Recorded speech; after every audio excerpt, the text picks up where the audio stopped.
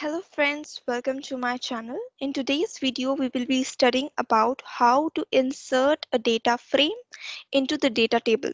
So for that, we must be able to connect with the database, and then we should have a data frame as well because that is what we want it to be inserted. So let's see, this is one of the codes that I have written for the DB insertion. So we will be looking into it in a detailed way. But first, we should be able to create a data frame, and then we will be looking on how do we create a connection with the DB, and how we have to write the insert query, and how we have to pass that insertion query.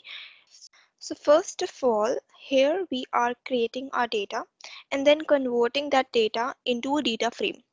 So what this data represent is there are two specifications, two columns that we actually want in a data frame. These are the name and the age. The name of the persons are like Tom, Nick, Krish, Jack, and their age is 20, 21, 19, and 18. So this is the data that we want to be inserted into our data table. And we can convert it into a data frame using the pandas library, using pd.dataframe data. So we have imported pandas as pd. So we are using that in order to convert the data into a data frame. And now when we have got a data frame, what we can do is we can print it out. So let me run this code and let's see our data frame. So this is a data frame having 3 indexes, or what you can say the 4 rows, and in each row there is a name associated with the age. This is one of the rows, and this is the second row, third row, and fourth row eventually. So what we want is this table, from this to this we want to insert into a data table.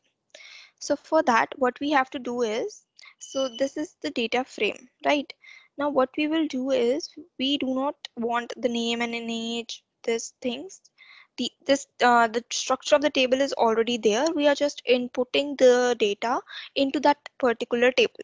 So what we will be doing is we will fetch this value out of the data frame and then create it into a list. So this will create one of the list, this will create another list, this will create another list, and this will create another. Showing you the code. And so what we will be doing is we are creating another variable. Here we will be having a list of lists.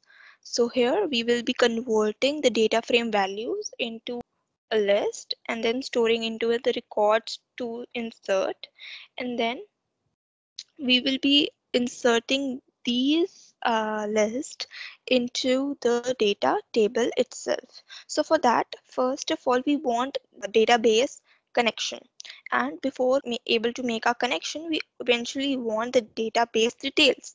So in database details, we do have different details that we should have. So here I am using a config file from where the database table details are being getting fetched. So let us check the function where we are eventually fetching the database details. So here I am fetching the details from the config file, and here what I'm doing is I'm getting the DB details from the config ini files. So I'm not going to show you that particular file because I do not want to release out the password and the ID and everything related to my database. But I can show you the code that how we are eventually fetching it. So I am creating a dictionary, and in this dictionary I am using a config parser because eventually our data is present in the config file. So in the config object I am storing all the config into the config object, and after reading it I'm creating a dictionary having 5 of the keys in which the values will be fetched from the config file. What are the different details that we want is the DB address and the database name on which we want to create that particular table or insert that particular data. And then we will be having a username, ID, password, and this is also one of the things that I have fetched, that is the table name. the database name and the table name that in which we want to insert the data. And in this function, I'm returning this particular dictionary that has been generated from getting the details from the config file. So this particular function, I think you are clear with. So this is completed for me, I guess.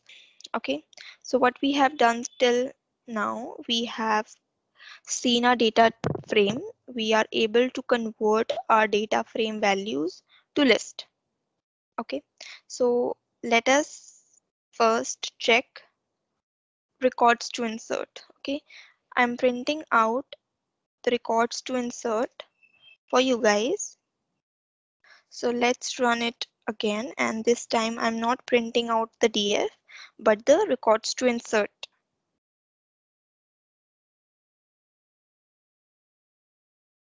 So our records that we want to insert are, this is one of the records, this is the second one, this is the third one, and this is the fourth one likewise. So now what we want is, we want these database details to be present in our main. So I'm uncommenting this line. Here what we will be getting, here we will be getting a database dictionary. Here there will be 5 keys with their particularly values like database name, data table name, username, ID, password, and the address. So this 5 things would be there in the dict_db. The next thing is we want a connection with the database. So for that, we are using create database connection function. So here we are giving the database, the dict_db, wherever we are getting all the values from the database config file, right? Here, first of all, what we are doing is we are referring that in the initial phase, we should have a connection status as false. And then we are creating a connection for the DB connection. For this particular connection to be working, we are using a module named as pyodbc, and here we would be creating a DB connection string. So how we will make this connection string? There are 4 requirements for the connection to be made. First, the server name, the database name, the user ID, and the password. These are the 4 things that we require. So in the server details, we will be adding the database address. In the database is equal to, we will be adding the database name. In the user ID, we will be adding the user ID, the database user ID we have, and the password that we have. So this is the particular syntax of using the database connection string that we eventually will require for connection with a database. And here we have used the dot format function, and this will create a connection string that will work for us. And then we will be making a connection using dot connect function and inserting the SQL server, and then inserting the DB connection, and this will finally help us to connect with the database. And after we have connected, we have to create a connection cursor which will eventually help us to work with. So we will be creating a cursor, and in the return of this function, I am sending out the connection status, whether it is true or false, the cursor object, and the connection. These 3 things, right? So I'm sure you are fine with this particular function as well. So let's move on to the next step, where getting the connection status, the cursor and the connection from this particular function that we have created, that is create DB connection. After we have got the connection status, then we will be working on our insert query. So let's check our insert query function. Here also in this particular function, we are giving the parameter as the dict_db. So here it is coming as an argument. So when this argument comes, so what we want in the insert query, we do not want the whole of the dictionary. We only require the last one, the data table name in which we want to insert our query. So it will be insert into and then the table name. In the second line I'm giving, this can be written in the single line as well, but for ease of reading, I'm giving into the next line.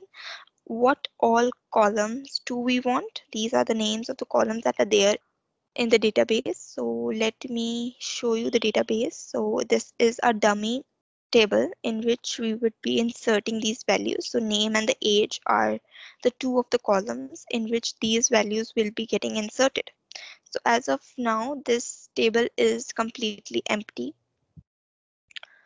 So here in the name section, we will be adding Tom. In the age section, we will be adding 20 in the first row. And similarly, Nick 21, Krish 19, Jack 18 will be inserted in the likewise manner. So first of all is insert into the table name in which you want to insert, and then the name and the age and the values. These are to be inserted into question marks. So how many number of columns are there? Those many question marks would be there in the values section. And then in the dot format, like we have used earlier, wherever there is 0, the first value would be going into that. So the value of the dict db representing the db python transaction table name, this is the key that I have given in order to know the table name. So the table name is dummy as of now. So insert into dummy and then name, age, values, question mark, question mark. So this is the insert query. Fine. We are done with our insert query. Now we will be going to actually use the database connection. So as of now, let me print out the connection status. I'm only printing whether it is getting connected or not.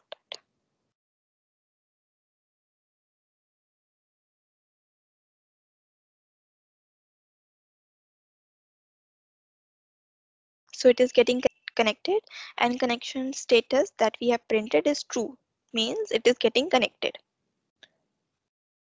Now after a connection is completed, if our connection status is true, then what we will do is whatever the cursor we have, we will use an execute many because we are executing or hitting the DB in a one go. So execute many is the function that we will be using. So there are two things that we have to give into the execute many is first the insert query that we want and whatever the records that we want to insert in a form of a list. This is what we are giving.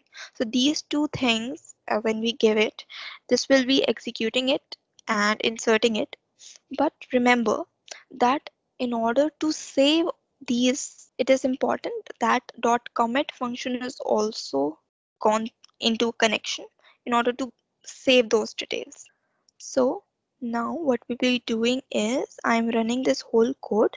This code is first taking the data, converting into data frame, printing out a data frame, then converting the values of that data frame into the list, storing into records to insert, and then printing out those values. Dictionary.db will fetch all the details of the database from the config file, and then in the connection status, cursor and connection, it will be fetching the status of the connection, whether it is connected or not, the cursor with which we will be executing our insert query, and the connection which will eventually help us to commit or save our execution. And then with the insertion query function, we are getting our insert query that will be inserted into the database. So, and next, if the connection is getting established, then our cursor will work and execute many of these lines that we have, these rows, and it will be inserting using the insert query, and whatever the values we want to insert, this will be added in place of the question mark. So wherever there is question mark, these records will be added, and then we will be committing our execution. So let me run this.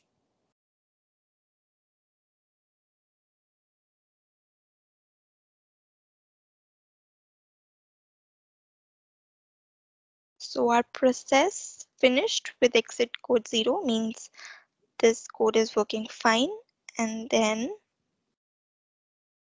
let us check our database. So select star from dummy. I'm going to execute it. And you can see that this table is filled up with the values that we want it to be inserted. So Tom and 20 in the name and age respectively. In the second row, there is Nick 21, Krish 19, and Jack 18. So this is what we wanted, and this has been done. So I hope that this session would be a knowledgeable one. If not, if any queries, you can write out into the comment section and I will try to resolve that. Thank you so much for connecting, and do subscribe to my channel and do comment if you have any queries. Thank you.